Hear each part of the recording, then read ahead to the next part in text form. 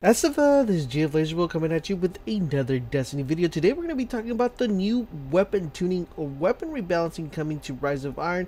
So I hope you guys are excited as I am for Rise of Iron, but there's going to be a lot of changes coming into Rise of Iron. Just a quick note before we get started, want to go ahead and let you guys know, if you guys find this video enjoyable and informative, make sure you guys just drop a like. Let's try to reach 200 likes within this video. Also want to remind you guys, if you guys are going to need help with the new Rise of Iron raid and Trials of Osiris that's coming out, make sure you guys head over to my Twitch channel and to follow me there, because we will be helping people out in both areas. So if you guys need help when the new DLC drops, make sure you guys head over to Twitch and join us over there for the fun. So let's go ahead and dive in and talk about this weapon tuning. So we got a lot of stuff to cover, so we're going to try to knock them out as quickly as we can. We're going to start with exotics, and like I called it, if you've been following my channel, that the Fabian strategy would be getting a buff. It is getting a buff, and what is actually happening: kills with the weapon now automatically load a portion of the magazine, increase base range plus 16 and stability plus 44. So the Fabian strategy might be a very good weapon weapon to have and weapon to hold in this coming Rise of Iron, and we will see later down the video what more stuff is coming to auto rifles. Next up, we have the Thorn, the one that everybody's waiting for. We have the following things that are going to be happening.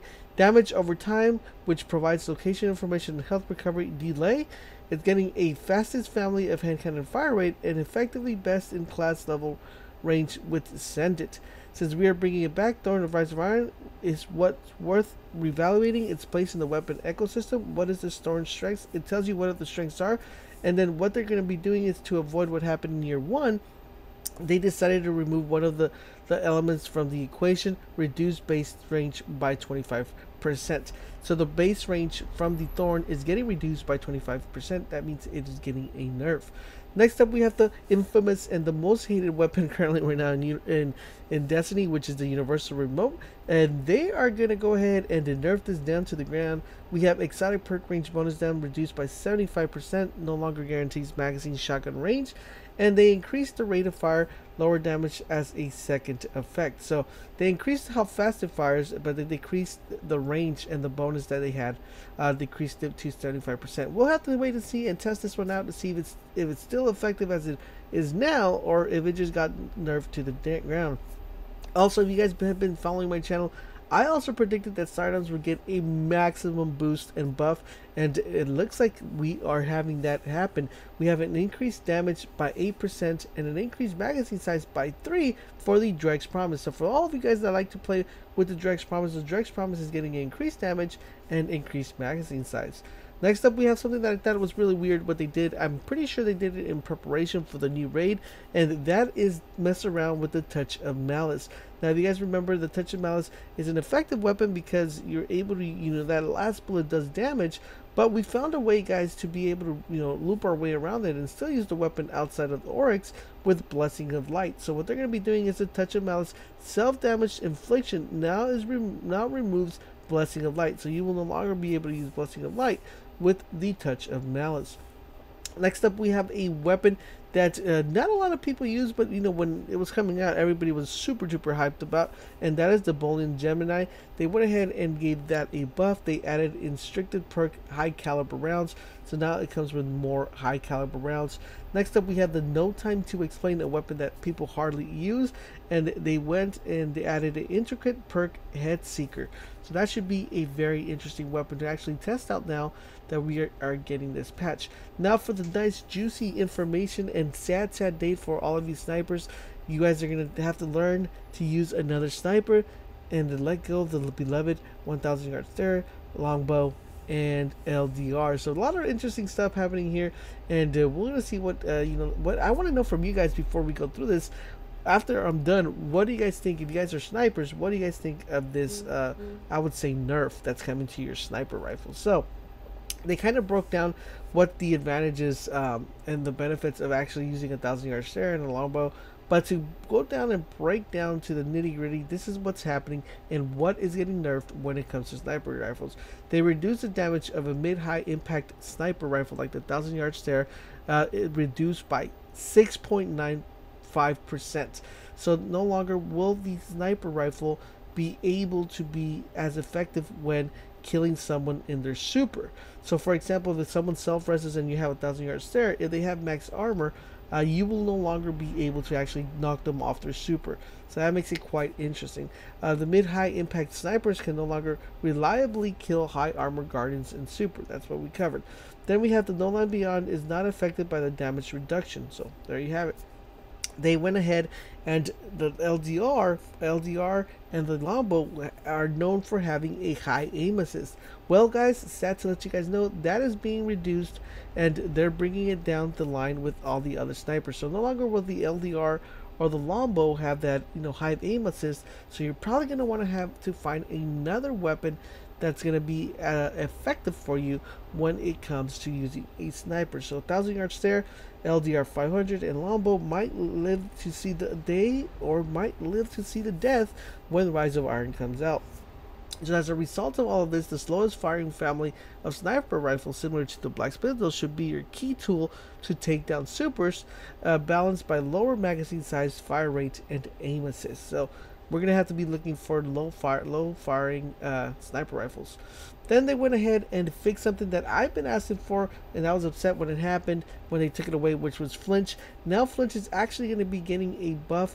With these changes, they wanted to give your primary weapon a better chance to be able to contest against a sniper rifle. They increased the starting strength for aim deflection, aka flinch. When a player takes damage while scoped in, he will start flinching at, usually it would start at 30%. Now it's moving up to 50%. With every suitable hit, the strength of the deflection increases until you hit 100 max deflection. So pretty much the more you hit the person, the more flinch they will get, making it very hard to snipe or aim down scope. All sniper ADS aim deflection multiplier is increased by 1.9 from 1.85. They also went ahead and did a overall in general fix of the whole archetype of auto rifles. What they did is that the following: mid-rate of fire autos also received a small damage boost to help with damage fallout, but the resultant damage does not drastically change its time to kill. They reduced the magazine size for all high-rate fire rifles in the same family, the Darting and Passing. So I believe it's 66 the amount of the magazine you're able to hold. They went ahead and reduced it. They didn't give a percentile of what it was reduced to, but I'm thinking something along the lines of maybe like in the 50s. They increased the damage to mid-rate fire auto rifles, so we should see a kind of like a surge when it comes to auto rifles making their way back into the Crucible. As far as the shotguns are concerned, they did the following. They said, while strong against combatants, fast-firing shotguns have generally experienced low uptime in PvP. So they want to go ahead and make it so where you have a more of a higher rate of fire shotgun, giving you a little bit more of advantage. So I don't know how this is going to play, but what they did is they reduced the spread angle penalty on a shotgun with the full perk full auto, and Invective was not affected by this issue. They also increased the high rate of fire and mid-low rate of fire shotgun damage by 2%. So that was pretty interesting. Another thing they want to go ahead and did the ambience decreased spread of the Titan class shotgun in ADS. They increased that by 0.1%. The zoom factor was increased. They also increased the base stability by 60%. Next up, we have the pulse rifles, and what the pulse rifles got, they got an increased rate of fire for the hockey pulse rifle Lumina D, and that one got an increase. And then they also did a minor increase of 2% to damage for mid-rate fire family pulse rifles, kind of like the Norwin's Mercy, which is a very effective pulse rifle. I actually like that one, but I'm happy to see what that 2% and how effective that 2% will be within that pulse rifle. Now, like I said, guys, if you guys have been keeping up to my channel, I said sidearms would be getting a buff, and here is what they are getting when Rise of Iron comes out. So undefined damage for all sidearm types, increased damage for existing hockey sidearms family by 3% for a low rate of fire, and 7% for high rate of fire. They decreased the damage for non-hit scan sidearms by 5%, similar to the Vestian Dynasty and the Queen's Choice. They did a minor extension of damage fallout points for sidearms across the board, plus 0.5 meters. They did ahead and did a minor increase of stability for sidearms across the board, added damage bonus in PvE from 20 to 30 to 20 from 20% to 30%, depending on the combatant's tier. Then they went ahead and they went ahead and changed the way it looks and accommodated two new fast-firing sidearm families related to in Rise of Iron. All current sidearm rate of fire bars will be slightly shorter. So in other words, the sidearms are going to be getting reduced within the bar of the fire rate, because there's going to be new sidearms that are coming in Rise of Iron that are going to be in a different family type of a hazard firing rate sidearm. This is so we can have more bar space to display rate of fire differently when Rise of Iron comes out. And this does not change the actual fire rate, just the stat bar is going to be shortened. Then they went ahead and played around with rocket launchers, which I'm still trying to figure out why. They increased the effective range of the explosions from the cluster bombs, and they went ahead and did a they reduced the radius of grenade and horseshoes from 1.3 to 1 meter, and the truth is not affected by any of these changes. The machine guns seem to be making a rise because they increase the damage on its highest rate of fire right machine guns to 4%. Now hand cannons are going to be the thing to go, I believe, because we're not getting any major changes with hand cannons. The only major changes that we're having is higher maximum stats. So the higher fire rate of pretty much hand cannon that you have, they're gonna go ahead and give you guys a little bit of a buff when it comes to that choice. Then they just did a couple bug fixes when it came to hand cannons. Then we had fusion rifles. Accelerated recoils reflect damage reduction now on the UI bar, and no changes to gameplay will affect the UI, and they just fixed issues with the stats bars displaying in the fusion rifles. Then we go ahead and they also covered a few perks that are going to be getting buffed in the nerfs. For example, Take a Knee now activates after 0.5 seconds of crouching, adding flinch reduction to 25% and increases aim down sight speed by 25%. Exhume added for the following perk. Exhume added an extra 5 seconds to 15 seconds total of effect time. Then Cascade function changes melee kills automatically without a portion of your magazine. Surplus now increases the carry ammo capacity. Grave Robber increased activation, changed to 25 from 20. Guerrilla Fighter increased ability and range bonus by 200%. Think of it as a bonus hammer forged and perfect balance when the perk is activated. So that makes it really interesting. Then you have Magazine perk.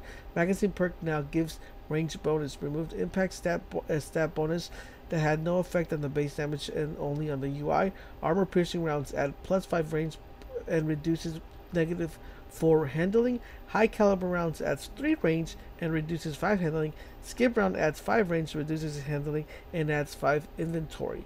Then they went ahead and did something to unflinching, decreased the effect of the perk from 25 flinch reduction to 15%. So if you guys are going to be running a sniper, you're definitely going to want to have unflinching on your sniper.